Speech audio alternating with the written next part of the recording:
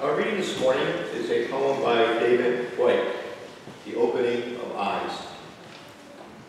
That day I saw beneath dark clouds the passing light over the water, and I heard the voice of the world speak out. I knew then, as I had before, life is no passing memory of what has been, nor the remaining pages of a great book waiting to be read. It is the opening of eyes long closed, seen for the silence they hold. It is the heart, after years of secret conversing, speaking out loud in the clear air. It is the vision of far-off things. It is Moses in the desert, fallen to his knees before the lit bush. It is the man throwing away his shoes as if to enter heaven, and finding himself astonished, opened at last, falling in love with solid ground.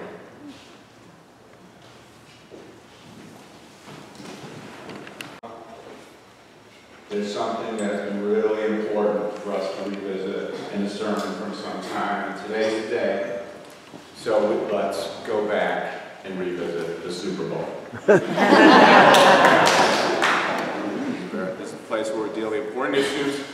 Let's remember, back to that day, Philadelphia Eagles having won 0 Super Bowls. Are playing the New England Patriots who have won 5 Super Bowls. New England has Tom Brady playing quarterback, who's the best ever played game. Our star quarterback, Carson Wentz, is out injured. Our backup, Nick Foles, is in there trying real hard. And as the end of the first half draws down, miraculously, the Eagles are leading 15-12, and they have the ball in their arm, the move, trying to score again. Where they get stopped. And it's 4th and goal. With very little time left, coach has to make a big decision, and he says he's not going to go for the safe 3-point field goal. He's going to risk, odds-wise, a lot more to go for the 7-point touchdown. We might come with enough. Back there? You back? Mm-hmm. So, Hal? Hal? On the sidelines, we learned now from all this technology. Nicky Six is over there. He says to the coach, he's ramped up on adrenaline. Do you want Philly? The coach says, yeah, we can do that. Quarterback goes back to the huddle, tells the team, Philly special. Okay. Then we see something very rare, especially in big moments in football. The quarterback is lined up back here, calling the play, calling 5-62. And he moves down here. Running back comes in. Corey Clement gets the snap, goes this way, hands off to Trey Burton, the big tight end, coming this way, who comes around and throws a touchdown to our wide open quarterback in the end zone. We go up 22-12 at halftime, never to trail again, and win our first Super Bowl, knocking out the heavyweight champions of the world. So that's not even my favorite play. My favorite is Brandon Graham's strip sack of Tom Brady. Yes. Perhaps we'll engage that another time.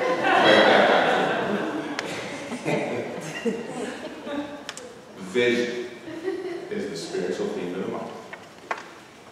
And talking about vision, Bill Hybels, a minister from Chicago, says, visions happen when people articulate a picture of the future that produces passion in people. Talk about a picture that elicits passion in people. And so that play in the Super Bowl was something that the quarterback brought up, a picture that got passion in the team. They ran the play, scored a huge touchdown, and that was a big part of a victory which led to joyous, basically peaceful, joyous celebration for millions of people in our city, which sure can use some joyous celebration. And I know that our memories of the successful, joyful celebrations of the Super Bowl can create visions for more peaceful, big deal heart-centered celebrations in this city and region in the future. We can hold that picture of what happened for other big things, including being together, fighting poverty, all kinds of stuff. That's what I know that. Please look at the cover of your program right now. It's a picture from Philadelphia Magazine. And on the left you see Sue Saporito, on the right is Teeny Gilliam. Both are cancer survivors. And this photo is part of a project of Mamas Move Mountains, which empowers women in our region to tap into their passion and vision for battling cancer. By literally taking pictures of one another, the group helps women envision themselves as bold and beautiful, absolutely including when they are bald. Going back exactly 1 year, Ms. Gilliam, who had just lost all of her hair, she's in the picture, she had just lost all of her hair from chemotherapy. She recalls that she was not yet comfortable going to the grocery store without a wig, let alone taking a photo shoot on a crowded street. And on the day of preparing for this photo, she says, when I first looked into the mirror being made up in style, I started to cry. Because I realized I had just had this static image of what I looked like being bald, but I had never seen the photos, and this helped me see that I actually looked pretty and strong. It's a big change. These stories of bold, visionary cancer survivors conjure David White's poem. That day I saw beneath dark clouds the passing light over the waters, and I heard the voice of the world speak out. I knew then, as I had before, life is no passing memory of what has been, nor the remaining pages of a great book waiting to be read. No, life is the opening of eyes long closed, seen for the silence they hold. It's the heart, after years of secret conversing, speaking out loud in the clean air. Historic examples of opening eyes long closed and heart speaking out loud in the clean air deserve our attention. Jane Lead was a Universalist living in the late 1600s in England. In 1697, Miss Lead articulated a vision for the church. She called it a renewed garden of paradise in which humanity's beautiful diversity would flourish. That she was opening eyes to a vision of paradise in this world, as opposed to, this is a big paradigm shift, as opposed to the fire and brimstone afterlife ideas which were commonly preached in the pulpits of the day. Lead, Miss Lead, helped open people's lives, eyes to begin seeing female religious leadership. And oh my gosh, have we been blessed by that. For example, today Unitarian Universalism is the only major religion in America with over 50% clergy. It's been that way for a number of years now. And around here, just around here, you can go around the country and hear their stories. Around here, Margaret Lovett, Nina Gray, Stephanie Nichols, Mara Dowdle, Rebecca Froome, Joan Javier Duvall, and Constance Simon, just to name a few, have opened eyes and empowered hearts to speak out in the clean air.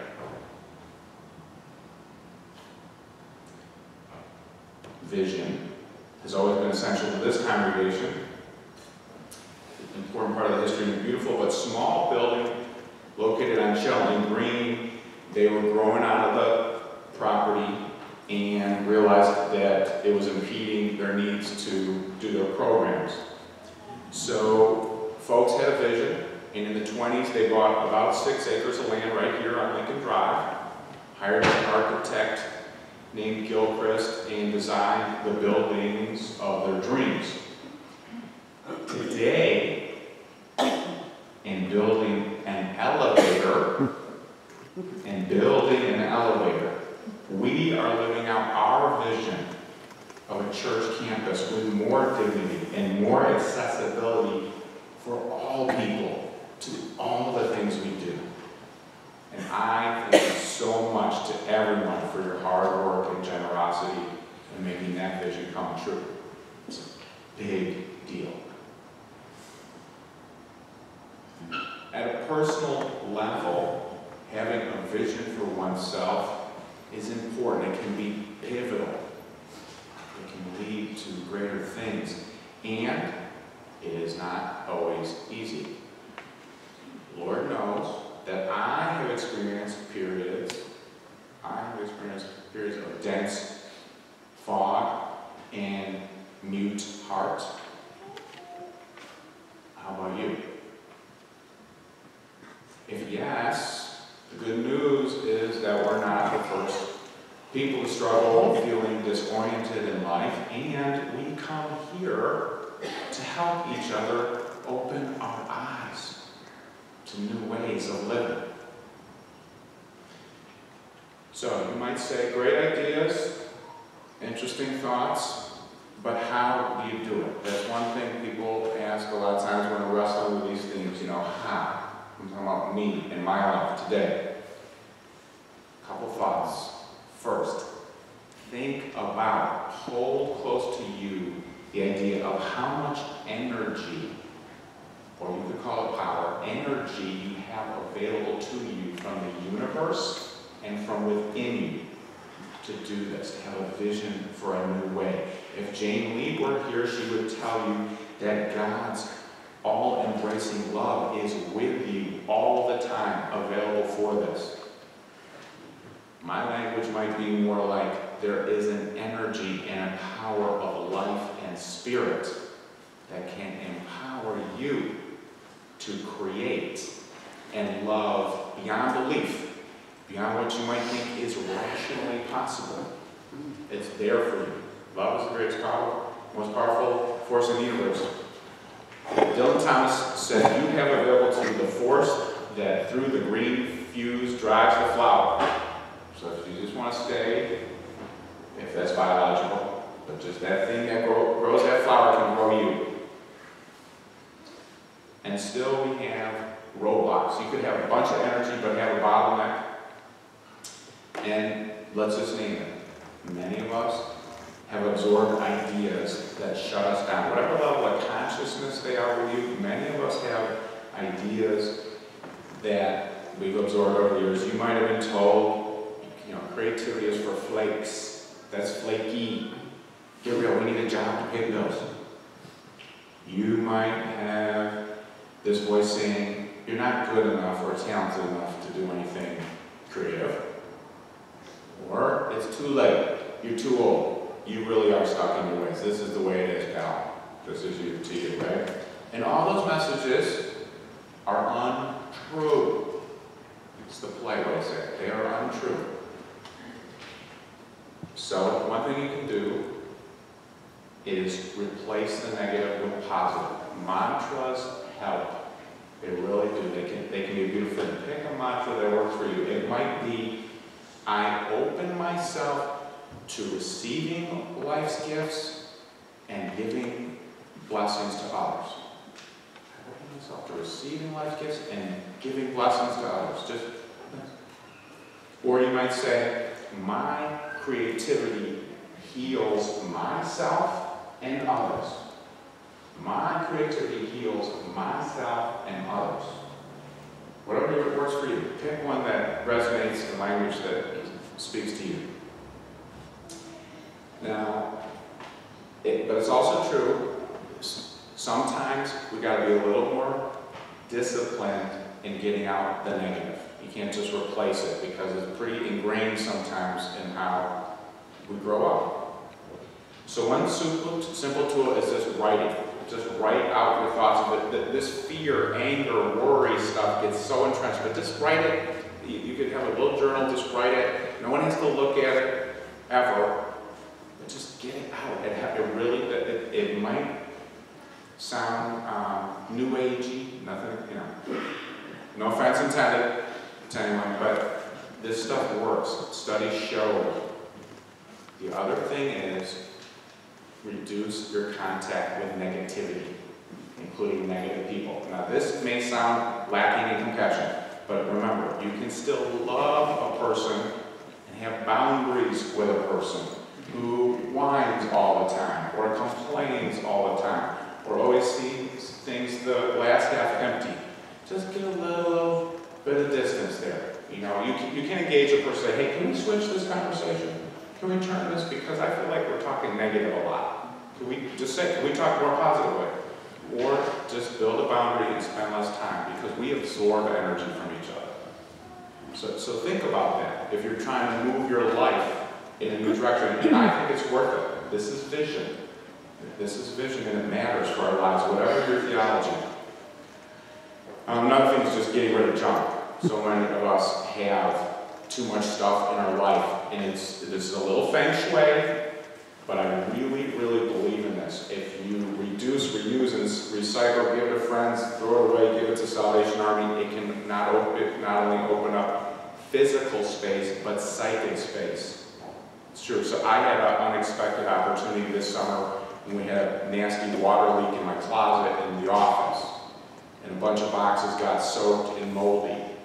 Fortunately, a lot of it was stuff I should have gotten rid of a long time ago. We pitched it, and guess what? I honestly feel like I have more opportunity to do new things. So seriously, think about those relationships between the physical and the emotional. Now, this is the fun part. I know Alice is excited about this because I see her in this one. When you get rid of that negative stuff, emotions, relationships, interactions, fill it with delight. Fill your life with delight and beauty. Life is short. There's so much beauty that we don't often get a chance to stop and engage with. But intentionally, maybe make a list of 20 things you'd love to do. Your fantasy list, or whatever you want to call it. It could be eating more raspberries or going skydiving. And then pick one or two of them and do them. Just do things that feel amazing to you. Fill yourself with amazement. This is a religious principle. Go on an artist date, Julia Cameron calls it. This is just with you, nothing personal against anybody else, but you need to be with you to go to an arboretum and sit, or go to a museum, or walk in the park, or go have John Coltrane on your headset and eat a great ice cream cone at Bread and Bags. Just go be with you and engage beauty and wonder. You're filling yourself up. And by doing this, I really believe by doing this, you create space for creative goodness in yourself. It will bubble. You will have excitement and new ideas. And then you just kind of have to stick with them, whether you write them down, or paint them, or sculpt them. You take it and find a way to mark it. Write it, paint it. I believe you have plenty of visions. A vision might bubble of you as a more joyful, truly happy person. Paint that picture of you. A vision might bubble as you as a more relaxed person who intentionally makes fewer plans. Paint the picture. A vision might bubble up of you as an ever more kind and compassionate social justice warrior. Paint the picture. Mark it. Hold it. You might have a vision bubble of you settling into a community. Maybe you're a person who moves around a lot, whether it's in the region or the country or the world. But the picture might be, I'm going to make some roots in this ever-transient world. and find a place where I'm known and know and feel supported. That could be your picture. Maybe that sounded boring and dull when you were young, but that could be the picture now. I have a vision that I realized through this team that has really been bubbling up in me for some time. My vision for Kent is falling ever more deeply in love with Philadelphia. And by the way, start with, I love Philly. Like, I'm Philly. But I said, you know what? Why don't I dive in more and get to know neighborhoods and languages more? Go, embrace the theater, go to theater a little more, learn the history more. Of course, there's a million things about the history here I don't know or remember. Just the parts and the people. So I'm excited. Like, my list is so long to live out this vision. To fall a little more, a lot more in love with Philly. What about you? Whatever picture the Spirit gives you, don't hide it. Paint and sculpt it, write it on a cocktail napkin. Don't apologize if it's strong and bold. What are people going to think of me about this vision? Don't think about that. Frequently, people with the best lived lives are not those with the most talent or ability. They are often the people with the most audacity to go for it. True. Paint your spirit of life-given vision for yourself, or your family, or our church, or our world. And do it with audacity. Call upon the powers that be around you and within you. And together, let's make it happen. Blessings be. Amen.